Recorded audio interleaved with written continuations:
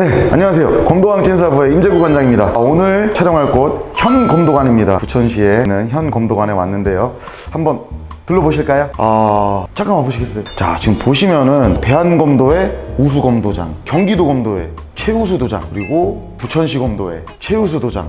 제가 알기로 지금 현검도관이 이제 개관한 지가 한 3년 정도 된 걸로 알고 있는데 짧은 시간에 이렇게 또 많은 수상을 또 하셨네요. 그리고 보시면은 이게 그림이 있어요. 지금 아이들이 그림을 그린 것 같은데 지금 딱 봐도 검도를 참 많이 좋아하고 사랑하는구나 지금 이 그림에서 좀 느껴집니다. 이 그림은 지금 관장님이신 것 같은데 명판이 부천시청이 써있네요. 일단 관장님께서 굉장한 실력자구나 라는 게 부천시청 명판을 보고 좀 느낄 수가 있습니다. 그리고 역시 제가 예전에도 몇 번 언급을 좀 했었던 부분인데요. 잘 되는 도장의 특징이 종합우승. 혹시나 했는데 역시나 부천시 의장기 검도대회 종합우승입니다. 관장님 한번 뵈러 가보도록 하겠습니다. 네. 들어가시죠. 네. 안녕하십니까 관장님. 안녕하세요. 예. 오랜만에 뵙겠습니다. 갑자기 헛들고 그래. 네. 반갑습니다. 어떻게 그동안 좀 잘 지내셨나요? 예, 최선을 다해서 열심히 잘 살고 있습니다. 여전히 키도 크시고 잘생기시고 만만치 않습니다. 예. 관장님, 제가 지금 여기 들어올 때부터가 벌써 좀 이렇게 심상치가 않았어요. 막 아이들이 이제 검도에 관한 그림을 이렇게 그렸는데 이거를 이제 문에 딱 이렇게 붙여놓으시기도 하고. 예. 소중하죠. 애들이 직접 그려온 건데 그걸 아무데나 놔두기도 뭐하고 해가지고 자랑하고 싶었어요. 우리 애들이 검도를 좋아하고 그만큼 이 도장에 애정이 있다. 그러니까 애들도 좋아하고. 관장님 되게 오랜만에 봬요. 예, 그러게요. 정말 오랜만에 뵙는 것 같아요. 서로 뭐 마음만 있으면 되지 않겠습니까? 예. 오늘 굉장히 좀 기대가 됩니다. 예.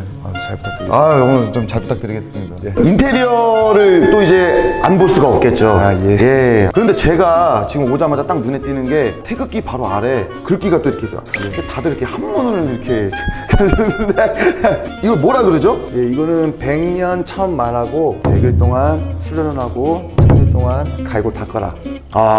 꾸준히 노력하라는 의미가 있습니다. 이거를 도장 태극기 아래 이렇게 딱 걸어둔 이유가 있을까요? 이거는 제 은사님이신 정신적 지주이십니다. 김재유 8단 선생님 계시는데 제가 도장할 때 선생님께서 직접 써주신 글귀라서 도장에 가보로 있습니다. 도복 뒤에도 100년 천마라고 써있듯이. 네, 100년 천마. 예. 저희 도장의 가훈입니다. 개인적으로도 김재현 선생님 아는데 이렇게 글씨를 잘 쓰시는지는 제가 오늘 처음 알았고요. 모범적인 선생님이세요. 저도 선생님의 모티브로 해가지고 항상 선생님처럼 신사적이시고 또 제 아들한테도 항상 아버지 같은 존재가 되기 위해서 항상 노력하고 있습니다. 저도 이 기운을 받아서 열심히 파이팅! 또 옆으로 한번 가보실까요? 열려라 참깨 이거 뭐죠?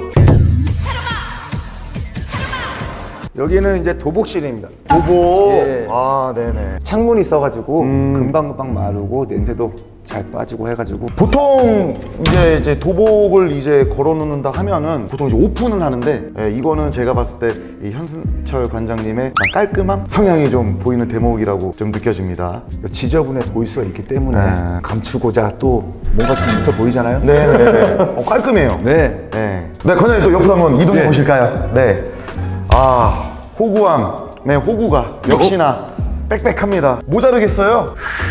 저 하나 발견했어요. 자, 여기 위에 보시면은 트로피가 보이시죠? 종합우승. 잠깐 소개 좀 부탁드릴까요? 종합우승이 지금 2개나 있네요. 저희가 2020년도 4월 20일 날 오픈을 해가지고 그 해에는 코로나 때문에 시합을 아예 못했었습니다. 2022년도부터 시합을 시작해가지고 첫 해에 학생들과 성인부 멋진 활약으로 종합 우승을 했고 올해도 또 부천시에서 종합 우승을 해가지고 2연패를 했습니다. 첫 출전인데 종합 우승을 하셨다고요? 예. 첫 대회 나가서 종합 우승을 한다? 사실 엄청 대단한 겁니다. 이걸 뭐라 하죠? 마크? 예.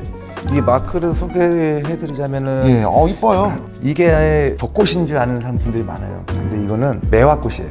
되게 도장 마크가 굉장히 좀 고급스러워 보여요. 매화꽃이 겨울에 향이 제일 세다고 하더라고요. 아. 그래가지고 저희 도량도 향이 딱 세가지고 검도인이 생기기를 바란 마음에서 매화꽃을 했습니다. 아, 네.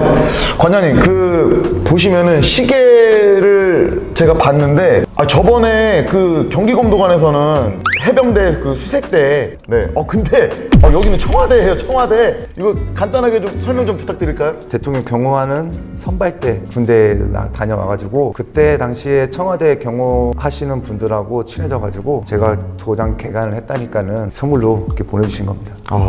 저희도 뭐 시계를, 뭐 시계부터 저희도 바꿔야 되나 지금? 네, 청와대. 그리고 원도장에 김정건 관장님도 저랑 같은 군대에 나왔어요. 선임시죠. 그리고 또 요거 질문 안 할 수가 없죠. 지금 마룻바닥이 굉장히 좋거든요. 무슨 나무일까요? 예, 이건 단풍나무고 저도 운동을 하는데 마루가 안 좋으면 하기 싫어집니다. 실장님이신 저희 와이프한테 강력 추천했습니다. 마루가 좋아야지 나도 운동할 수 있고 모두가 운동을 할 수 있고 하기 좋은 여건을 만들 수 있다. 검도장은 마루다. 그래가지고 마루에 대해서는 좀 많이 신경을 썼습니다. 검도장은 마루다. 저 굉장히 공감하고요. 이런 좋은 곳에서 좀 이따가 또 교검 또 해볼 텐데 굉장히 기대가 됩니다. 오늘은 부천시에 소재되어 있는 현 검도관을 촬영 오게 되었는데요. 옆에 계신 우리 현승철 관장님을 소개해드리겠습니다. 네, 안녕하세요. 부천의 아들 현승철입니다. 네, 저는 부천에 있는 성국중학교, 신문고등학교, 또 용인대학교를 졸업하고 부천시청에서 10년 넘게 선수생활을 했던 경험이 있습니다. 이 현 검도관에 또 사범님이 또 계신다고 소개 좀 부탁드리겠습니다. 강대인 사부님 오시죠. 현 검도관의 사범님, 소개 좀 부탁드리겠습니다. 강대인 사부님이시고요. 지금 현재 4단입니다. 엄청 성실하고 실력도 충출해가지고 제가 부탁해가지고 스카우트를 해왔는데 우리 학생들이 저보다 우리 사부님이 더 좋아합니다. 얼굴도 잘생기고 해가지고. 간단한 인사 한번 부탁드려도 될까요? 네, 안녕하십니까. 지금 현검도관 사범 맡고 있는 강대인이라고 합니다. 어떻게 생각하십니까? 지금 1년 넘었는데요.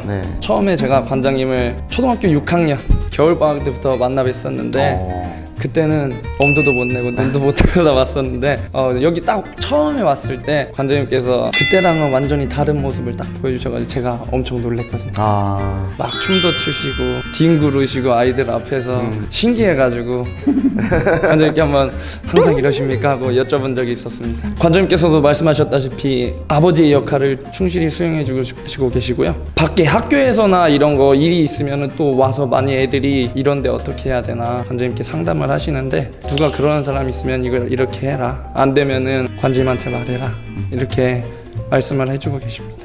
그러면 사범님께서 이제 어머니 역할. 아닙니다. 저희 실장님께서 또 어머니 역할 자주 해주시고 저는 밑에서 또 서포터. 착한 교회 오빠?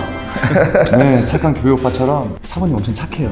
우리 학생 친구들이 사부님이 너무 좋아요. 또 얼굴도 보고 잘생겨가지고 저는 놓치는 애 집당하고 있고. 관장님, 지금은 이제 관원들도 많아지셨고 그런데 초창기 때 코로나부터 시작해가지고 마음고생이 엄청 심하셨을 것 같아요. 그때 당시 어떤 좀 기억에 남는 일, 에피소드 좀 있을까요? 에피소드라고 하면은 처음에 이제 코로나라서 친구들이 별로 없었습니다. 뭐 한 타임에 뭐 3명, 뭐 2명. 저희는 수요일마다 레크레이션 및 체육 활동을 하고 있거든요. 근데 와, 애들 데리고 피구를 하면 너무 하고 싶은 거예요, 피구를.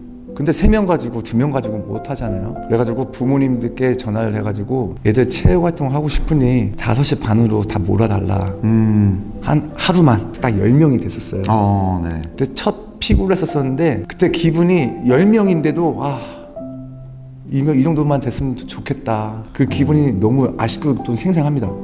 애들이 그 10명에서 피구를 하는 모습을 봤는데도 너무 흐뭇하고. 지금은 이제 애들이 다칠까봐 걱정이 될 정도로 이제 한 타임당 수요일 같은 경우는 30-40명이 수업을 하고 있습니다. 그때 당시에 관장님들이 다들 이렇게 힘드셨을 것 같아요. 희망의 메시지. 저는 그때 어떤 마음을 갖고 있었냐면은 잃을 게 없다고 생각했고 위기가 기회라고 생각했습니다. 위기가 있으면은 당연히 기회가 오고 그걸 생각하면서 계속 꾸준히 해왔고 또 주변에서 저를 응원해 주시는 분들이 많아가지고 그 응원 속에서 힘을 냈었고 그냥 딱 한마디 말씀만 드리고 싶으면은 포기하지 마시고 끝까지 긍정적인 마인드로 해주시면은 좋은 결과가 올 수 있을 거라 생각하고 있습니다. 저는 항상 긍정적인 마인드가 제일 중요하다고 생각합니다. 교검의 시간으로 가보도록 하겠습니다.